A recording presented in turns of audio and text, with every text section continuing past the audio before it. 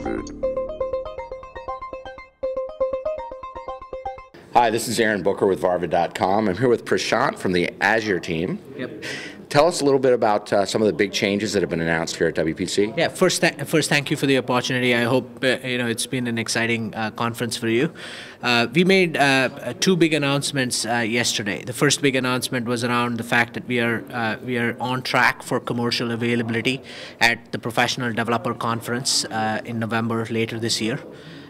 It was us reiterating that Windows Azure, SQL Azure, and the .NET services will become generally available at that point in time. The second key announcement, and probably more important one in some ways, is the fact that we announced the business and the partner model for the Windows Azure platform. Over the past several months, as we've been in the community technology preview, we have obviously heard consistent feedback that the technology is great, but we want to know how much it costs. So, and we've gone out and talked to a lot of customers and partners. And what we found is that there are three kinds of consumption models that customers and partners want. So the first class of audience is, I am a startup company that's building an application or a service. I can be a value-added reseller. I can be an independent software vendor. I'm delivering a consumer software as a service. And I don't necessarily know what my demand is going to look like. So I don't want to invest in capital of buying the hardware, then the software, then the database, then having to manage that and and then build the application or service. And then after I built that application or service, I don't have insight into what my demand is going to look like, right? So I could turn out to be not successful, or I could turn out to be hugely successful like Salesforce. And then I have a huge set of challenges, right? So for that community, we are announcing the consumption-based pricing model, which is, think about it as the pay-as-you-go, pay-as-you-grow model, where you only pay for what you use when you use it. Then there is a class of partners, especially systems integration partners and value-added resellers, for whom the unpredictable consumption-based model does not work. So imagine you're a systems integrator or a value-added reseller doing custom application development work, and you're responding to an RFP from a customer. Let's say it's City of Chicago, let's say it's Ford Motor Company, whatever the case might be. And Ford Motor or whoever the customer is wants to take a particular scenario and they want to move it to the cloud. The systems integrator or the value-added reseller wants to be able to respond to that RFP with a proposal that is fixed price in some ways. So we are enabling the subscription-based pricing model that allows the systems integrator or the value-added reseller to actually develop their application, develop the application that the customer wants, model out what the consumption is going to be, and then bid on a fixed price basis to that customer. Obviously, there is a third class of customers and developers who buy software from Microsoft today through the volume licensing agreement. So, these are customers who have annuity-based agreements with us. And they would want that their purchasing experience with the Windows Azure platform is as consistent as their experience is today with buying software. And so we have committed that over a period of time, not at Professional Developer Conference, but at sometime in the second half of calendar year 2010, we will have integration of the Windows Azure platform components into the volume licensing engines and agreements.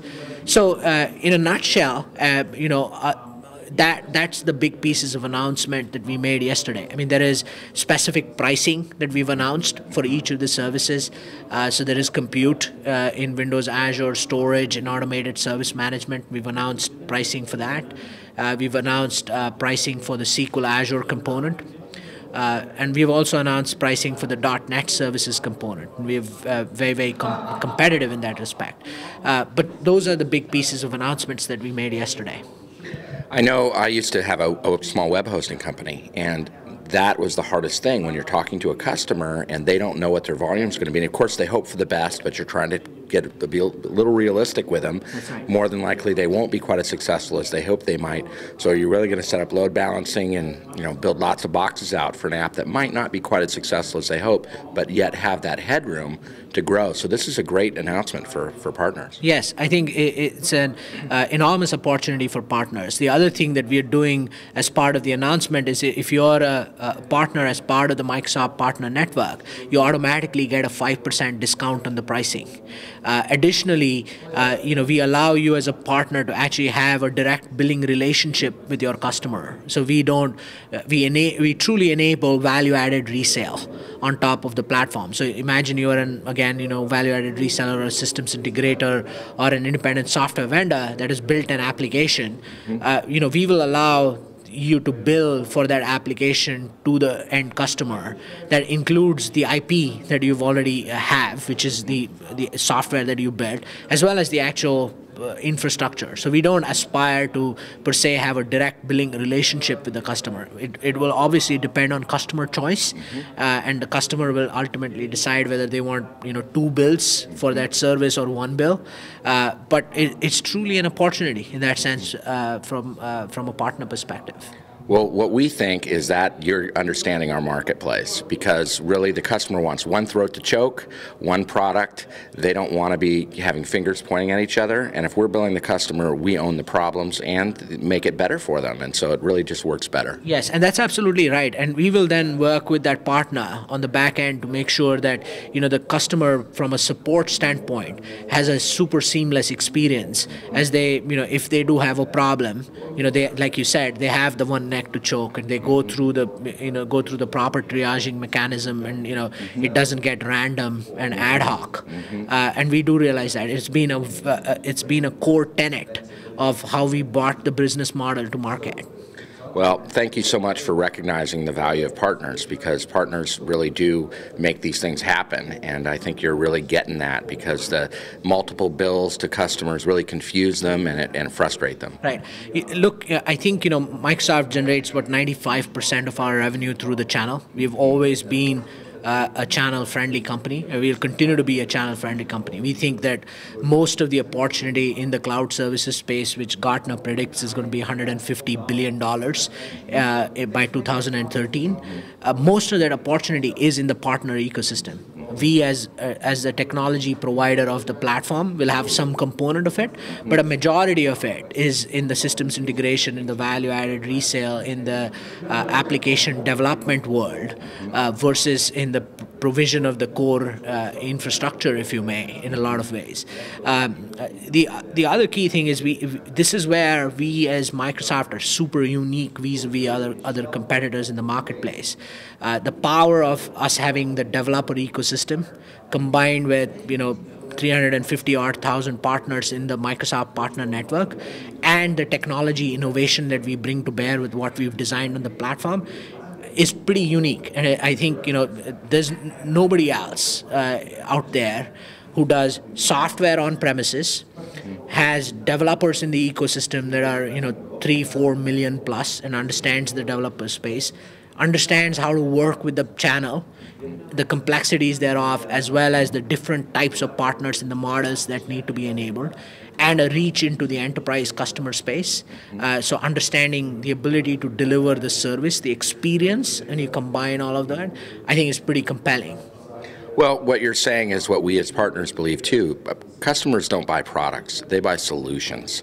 And if we can give them that solution and give them a rich, robust solution with tremendous support from partners and Microsoft teaming together, customers are going to be thrilled with their experience. Absolutely, right? Ultimately, we are a software company.